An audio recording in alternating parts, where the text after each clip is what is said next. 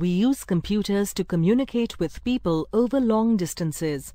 The Internet enables us to use computers to collect information from widespread sources and to connect with people. Let's learn how we can use the Internet to gather information and communicate with distant users.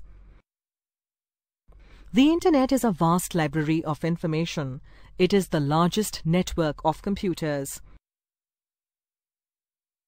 The Internet offers the ability to connect computers around the world. These are some of the benefits of the Internet. We can access information stored on computers in different cities or countries. We can search for information on various topics. We can play games on the computer. We can send messages or mail instantly to computer users around the world. We can conduct banking transactions on the computer without having to visit the bank. We can buy different goods without spending a lot of time visiting the market. Now answer this question. Which of the following is a website from where we can purchase something? Click the correct option. That's right.